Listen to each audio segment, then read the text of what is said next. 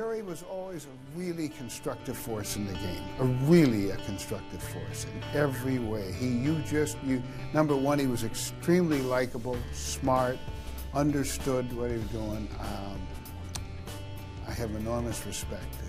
And I don't think had anybody work as tireless to try to really bring a club to a certain city like he did. He did a lot for me outside the game of baseball, and that's what I'll remember the most, those times together. You got the feeling that the people really appreciated finally getting a franchise. Oh, there's no question about it. And I'd have people talk to me coming in and out of the ballpark or during a game saying, thank you, we love this, how much we enjoy coming. I like bringing my family. One woman told me one day, said, I had the best conversation with my daughter that I've had in 5 years. And I said, how old's your daughter? And she said 18. And I said, well, my experience is it does nothing but get better now. So but it was, all that made you feel good, and it made me proud that I was able to be involved and have the role that I had in a community that my whole business life had been headquartered here, and met my wife in Colorado, and children were all born here. Not often you get a chance like that.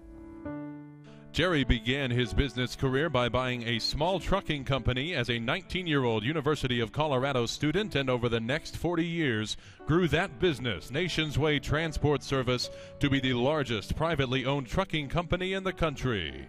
Jerry agreed to be a limited partner of the newly formed Colorado Rockies, who were bidding to be awarded a Major League franchise, which was granted July 5, 1991. When the then general partners encountered financial difficulty before the inaugural '93 season, Jerry stepped forward along with Charlie Montfort and Orrin Brenton to become the general partners. Jerry became the chairman, president, and CEO, and led the Rockies to every major MLB attendance record in that inaugural season. He also directed the Rockies' efforts in building the finest ballpark in Major League Baseball, Coors Field. Jerry instilled in the Rockies the culture of treating fans with the courtesy and respect that continues to this day. He was also instrumental in helping solve the 1994-95 MLB players' strike, as well as serving on the MLB Owners' Executive Council and Finance Committee for many years. It is with great sorrow that the Rockies marked the passing of this tremendous leader, colleague, and friend, Jerry McMorris, to whom this team owes so much. Jerry is survived by his wife, Mary, 2 children, Kelly and Scott, their respective spouses, and 6 grandchildren.